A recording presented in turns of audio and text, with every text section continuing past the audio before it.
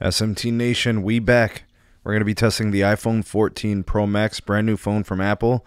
We've already done a little bit of testing. We did some Wi-Fi range testing, some Wi-Fi capacity testing, comparing it to the previous generation, the 13 Pro. All right, so now we're testing the 14 Pro Max on AT&T 5G Plus. N77, we got a 40 megahertz channel of it. All right, whether it's the DOD, which is 3.45, or it's the actual C-band, or 3.7 gigahertz, same channel depth. We are not getting aggregation on the iPhone yet. We don't know if and when that's going to happen. We shall see. Here's a speed test for you guys here. I know the performance at this location in the front of the SMT HQ. 224 down, 8 up.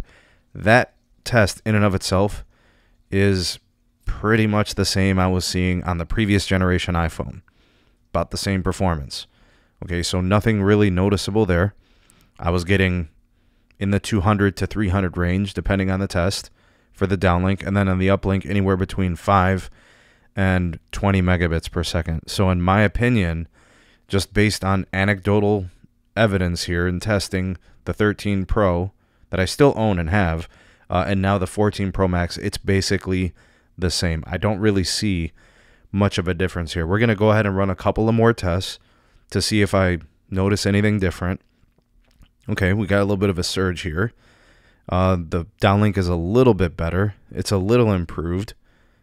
All right, about 248 megabits per second. We got 27 on the uplink, and that's really unusual. I don't typically see that type of throughput for uplink from this range. The site is probably just under a mile away, or about a mile. All right, so in my opinion, I think that speed test right there is fair. It's pretty good. Not bad at all. But it's not consistent. That's not typically what I see. And the one thing that I don't like with the iPhones is I can't see the frequency I'm connected to. So even though I could see what band I'm connected to, I can't distinguish between the 3.45 DOD or the 3.7 C-band. I don't know. I'm connected to one of them. I'm not connected to both of them, and I can't really distinguish the two. All right, so 278 on the downlink, about 12 megabits on the uplink.